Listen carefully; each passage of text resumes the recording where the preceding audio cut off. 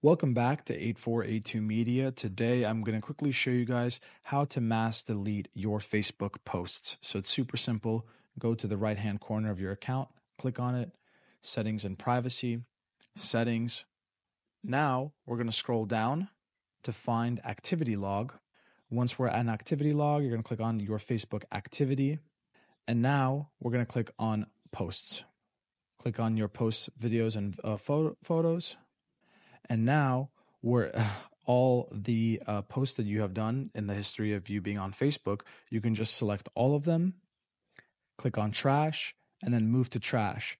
Once you're moved on to trash, you scroll down to trash, click on trash, and now they're all going to be here. You select all again, click on delete, and then put in your password, and you will mass delete all your posts on Facebook. Thank you guys for watching, and have a great day.